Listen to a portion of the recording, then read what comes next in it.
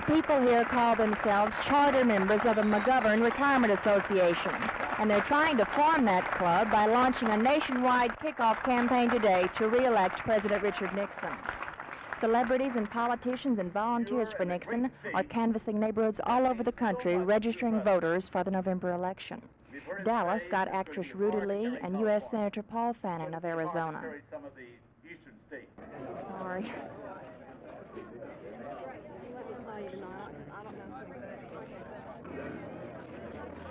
Do you suppose we could count on some of the members of your family to work as volunteers for Nixon? In either telephone canvassing or getting out and beating down the bushes and turning up rocks and finding people? It's possible.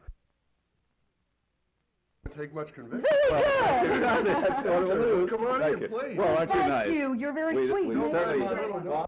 On a sleepy Saturday morning, the people in this neighborhood seem much more thrilled and interested in meeting Ruta Lee at their front door than they are in, well, whether or not they're going to vote for President Nixon. Martha McIntyre, Channel 8 News on the Move.